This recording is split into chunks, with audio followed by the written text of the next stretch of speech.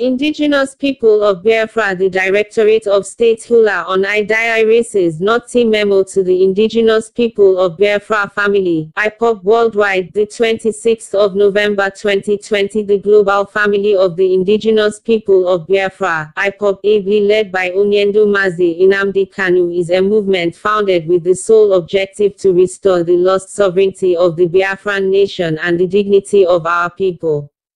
This family is one whose foundation is built upon very solid fundamental principles that has made it impossible for enemies and detractors both within and without to cause any disaffection capable of fracturing the family. The Directorate of State, being the highest administrative institution of the indigenous people of Biafra family, Ipob Worldwide, wish to state as follows: 1.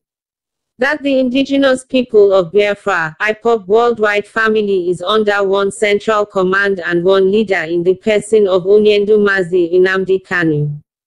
Our command and control mechanism is the IREDUCIBLEFUNDAMETAL principle upon which the discipline and cohesion of our movement rests. Simply put, you obey the last order, command from our leader or a person designated in his stead, or quietly and honorably resign. 2. Our movement attach the greatest importance to discipline.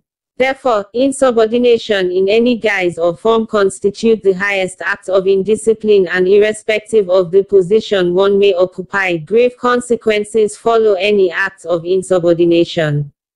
3. Mazi Obidi Obienu was relieved of his position as Ipob North American rep for gross acts of insubordination. He convened a meeting in total contravention of Ipob Code of Conduct. 4. Mazi Uche Mefor, in a Zoom meeting he convened on Sunday the 22nd of November 2020, made some allegations against the leadership of the indigenous people of Biafra and went as far as calling our leader a liar.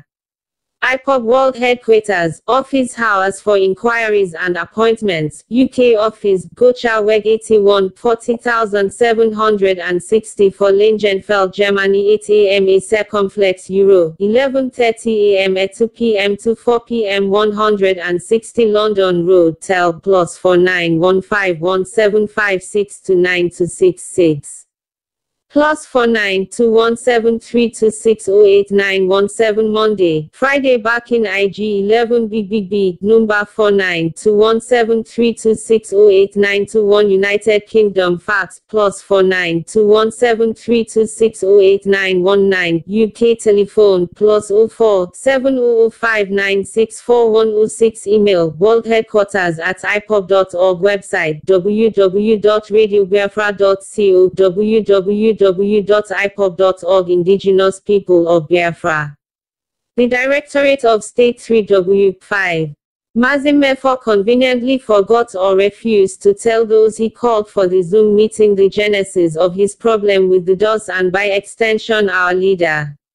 6. Mazi Mefor was instructed by our leader to be attending his unit meetings in London and pay his monthly dues as everyone else does, but no, he disobeyed this simple instruction from his leader with the excuse that he as the deputy leader will neither attend unit meetings or pay monthly dues because he is entitled to same privilege accruing to Mazi Nnamdi Kanu as the leader of Ipob Worldwide.